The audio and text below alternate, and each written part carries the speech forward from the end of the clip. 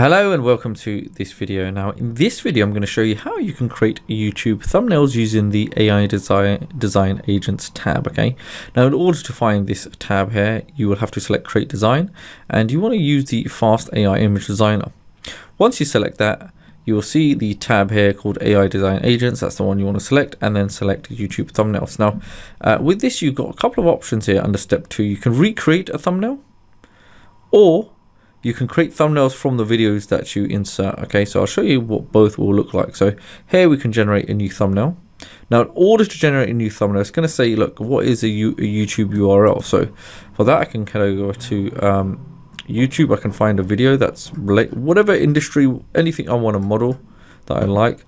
I can come, let's say, to this one here. Okay, so I can right click and copy the link, because that's the URL. So that's basically the YouTube video link. You can click the video and just get it from the top, but that I find this much easier. Once you paste that, you can see straight away that was the thumbnail that we found here. You can see that's from his channel, and we go ahead and select generate prompt. So what it's going to do is going to have a look at the image, and it's going to recreate it in terms of a prompt in a written format, which you can see here. Now it's done that, you can see once I have that, guess what I can do? I can go in, I can edit text, I can make additions, update headlines or any information on there and make it mine.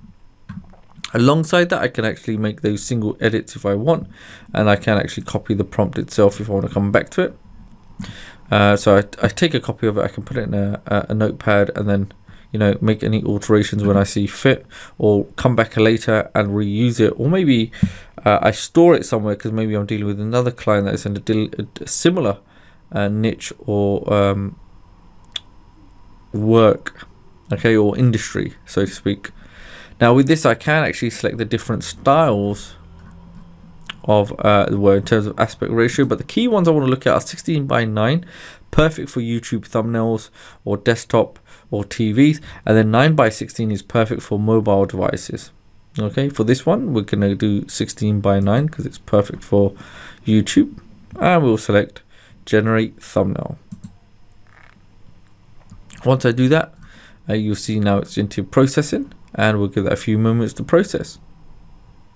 Okay, and just like that, there we have that thumbnail has been created. Now the really good thing about this is that sometimes you might not, even though the thumbnail is ready to go, if I decide, you know what, I want to improve this even more, simply select the image, view it, and select regenerate. Once you select regenerate, it will take us back to the prompt section here, and I can recreate it and improve upon it. I'll keep everything as is, but this time I'm going to put 4, because it'll give me up to 4 different variations, which just gives me more choice to choose from and allow AI to be more creative in creating more designs.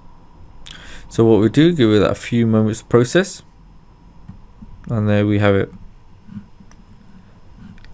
Okay, so now what we're seeing, we've got some really beautiful designs here, okay, from the original, and it's recreated, essentially modeled exactly what we put into the engine. Okay, so I think this one here looks really clean, and even this one looks really good. You can see, look, the contrast and the text and the icons, very beautiful levels there. Now if I come back to the design agents, okay, so the first way we saw thumbnails, yes, let's go back, we saw recreate, but this one, let's create thumbnails for your video. And what I could do, yes, we had this already, so videos to thumbnail, let's select up to 5 and select generate. Okay, so that's gone ahead and processed, and just remember, the more you select in terms of quantity, you may experience a slightly longer processing time. Okay, however, here we go, it's giving us some nice different versions or variations of thumbnails.